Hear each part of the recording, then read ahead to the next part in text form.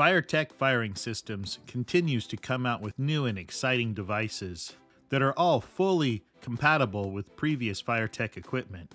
Here we have the new FTQ-99Sx Advanced Controller. As you can see, this controller is made of the similar, rugged, fire-resistant fiberglass panels.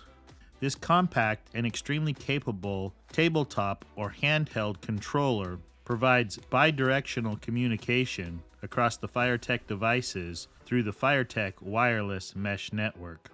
The controller comes with a USB-C interface for charging, loading scripts and audio files, and also for updating firmware. This controller is optioned with the internal high-quality audio player with a 3.5mm jack. This controller also has the capability to both receive and send timecode. And we'll go ahead and fire it up here with the power button. And the first thing we'll notice here is this large colored screen that is full of useful and helpful information for your show. The FireTEK system consists of FTQ modules with multiple rail interfaces, and each of the FTQ rails have 16 channels or queues.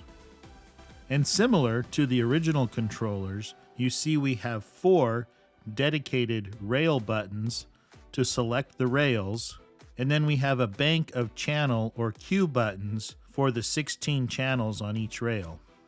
We also have the similar previous and next buttons, allowing us to navigate through menus and to scroll through the connected modules. However, there's a number of new features with this controller and dedicated buttons to simplify the access and menu features with the controller. There is a dedicated audio player button to access the audio player function. There's a button for the settings menu. There is a shortcut button for some advanced features. There is a dedicated safety zone button, which allows you to deactivate and reactivate firing of various areas or zones of your show. There's a dedicated sequence button, allowing access to firing sequences in your script.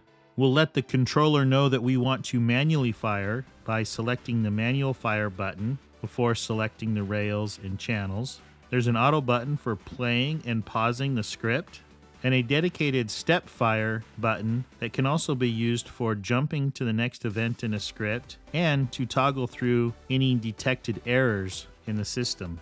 And we have a dedicated button for accessing the menus associated with scripts.